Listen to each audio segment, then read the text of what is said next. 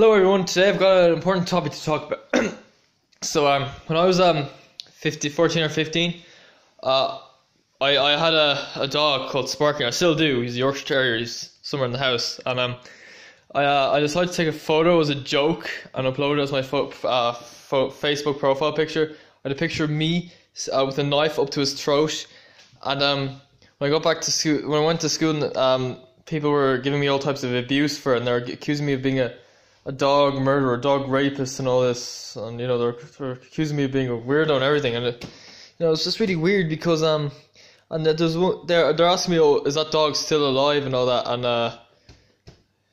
what else? They're accusing me of having a dead animal in my room, as if I was some sort of a dead meat collector. And they're accusing me of that. But while they were saying that, there wasn't any dead animals in my room. The dead animals were on our fucking plates the whole time, and we were eating them, and we were contributing to more and more animals getting killed and murdered, and yet all these little bitches were moaning and groaning and bitching on about me having a picture of my knife up to my dog, even though I didn't even touch it. I did not kill the dog at all. He's still alive. In fact, for any of you who have any doubts, I'll show you now. Where is he? Here he is. There's Sparky. You see him? Hey Sparky, way down. Okay. So yes, he's still there. And I did not murder him as some people suggested. So I've been a vegan now for 2 months, and or maybe less, 7 or 8 weeks I'd say.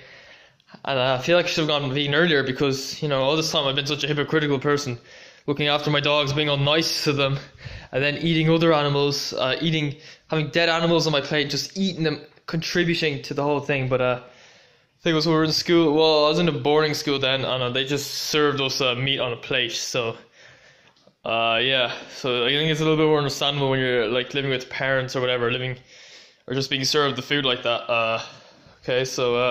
But certainly, when you start buying food yourself, then I certainly think you should stop doing it anyway. So, because the only other they didn't give us enough carbs over there, like they didn't give us much pasta or spaghetti or anything like that, and they didn't give us much bread. We were always looking for more and more bread the whole time, and the meat was the real filler of the meal. Like if we didn't eat the meat, we'd be pretty hungry. And they did have vegetarian options, but they were rotten. Jesus, I wouldn't eat them now.